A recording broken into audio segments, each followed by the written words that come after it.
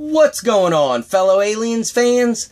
This is Solid Dave Snake, bringing you guys a quick preview video on the newly released Neca Alien Series 4 action figures.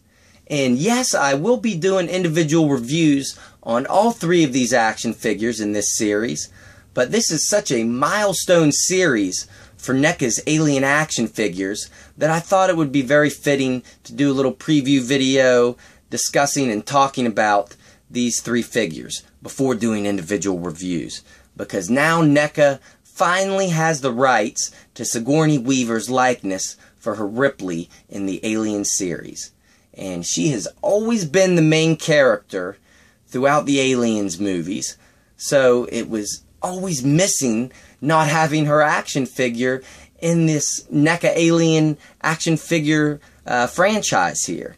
Now, not only has Neca had a hard time getting Sigourney Weaver's rights, but a lot of action figure companies that have made Alien action figures in the past.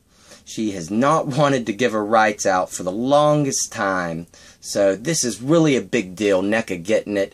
And not only do we get two versions of Ripley in this series, but we are getting one from how she looks in the Aliens movie in Neca Alien Series 5 action figures. And hopefully later on down the road we'll even get one of her from Alien 3 and hell, even Alien Resurrection. I know that's the worst out of all the four movies, but I'd even take a figure of her out of that movie.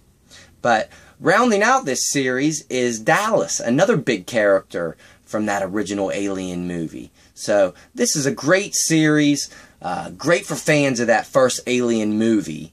And if you are an Alien fan in general, I don't see how you could pass up this series.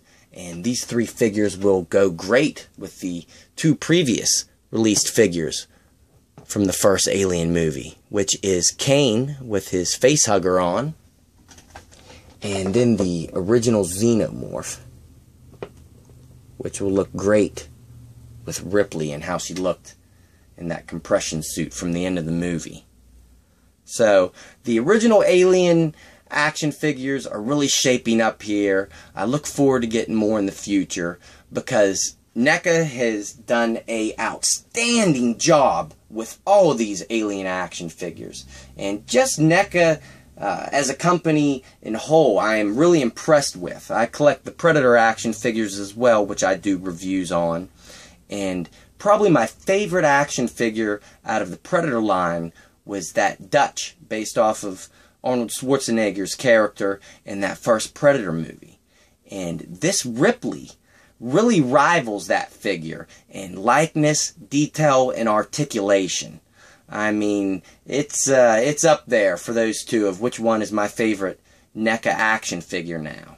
But they just keep upping the ante with the likeness, detail, paint job, articulation.